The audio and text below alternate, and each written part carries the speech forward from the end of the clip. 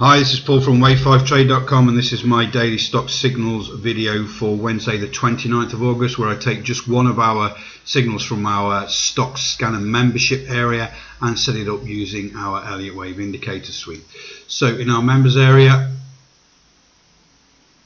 we get the opportunity to download long fifth wave trades, potential short fifth wave trades on the 60-minute, the daily and the weekly time frames, also stochastic long signals and stochastic short signals on intraday. Interested in the long signals today, did a short yesterday, it's not triggered yet, but it's still good. So in the members area for potential long fifth wave trades for today on the 29th of August, our members simply click on the image and download the spreadsheet. The spreadsheet looks something like this for today. As you can see, this is the 60-minute. These are the potential longs on the 60-minute coming out of our scanner today. Also at the bottom of the spreadsheet, you can see daily and weekly. So let's concentrate on one of these examples and set it up on the chart. So I've gone for WPX. We discussed this in the trade room yesterday, actually, as getting close to setting up. Did pull a little bit further, but came back into the daily. So the grey support and resistance zone you see there, I've taken from the daily time frame. This is the 60-minute chart. So now you can see where we are with our current wave 4 is a really strong support and resistance zone in this recent choppy area here. So we are looking to go long here. For our members that have the indicator suite, all we've done is isolate at these lows on the 60-minute time frame, and our indicator suite has done the rest for us. We've got a wave 1, a wave 2, a wave 3 and a wave 4, but we're really interested in this wave 4 pullback. So this is our think or swim version of our Elliott Wave indicator suite.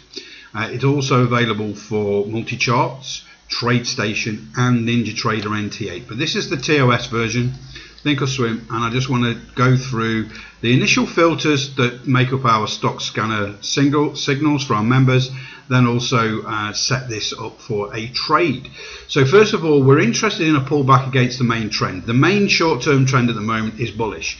We've got the wave 3 and now we've had the wave 4, and that's what we're really interested in at the moment. As you can see, it's pulled back into our green zone. This is one of our probability zones. We've got green, amber and red. The green zone represents an 85% probability it's going to go on and make a new wave 5 high into our automated target zones up here in blue. Also, it's found support in our support zone that support and resistance zone that we've put on from our daily time frame, part of our multiple time frame strategy.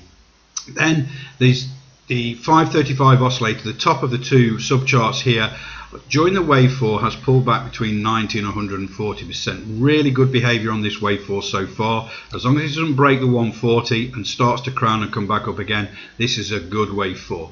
Also on the stochastic, we've got a special false breakout stochastic on the bottom here. We've got the yellow dots and line on the top here in the overbought zone, denoting a very strong bullish trend. And then when the stochastic pulls back against that strong bullish trend and crosses over in the oversold zone, the likelihood is it wants to go back and rejoin that main bullish trend.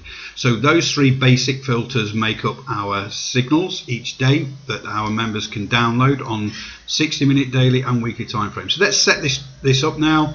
We have WPX on the 60-minute, found support yesterday. It could go lower, it could go into our amber zone, but at this moment in time, this is where we are before the market opens, and we are looking for a sensible entry. So we want to be outside of our 6-4 moving average high, the green moving average on the chart here, part of our Elliott Wave indicator suite, which gives us a conservative entry.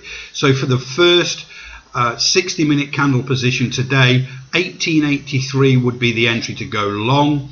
The stop loss would be underneath the wave 4, so 1849 is the stop loss, and that gives us a risk to reward of around about 1 to 1.8 into the middle of our target zone there. So great risk reward, great setup, very simple. We wait for that wave 4 to find support. If it comes lower, we cancel the order, we wait for the support to be found, and then we use the 6-4 moving average high as our entry position. So you know, this becomes live during the session if we do get slightly new lows, but at this moment in time we have a good support level there. We've got a stop loss at 18.49, an entry at 18.83, and the target around about 19.45, 19.50 there. So great risk reward, very simple setup from our stock scanner membership. Also using our Elliott Wave indicator suite makes it even easier. So that's it for today. Have a great trading day, and I'll speak to you all tomorrow.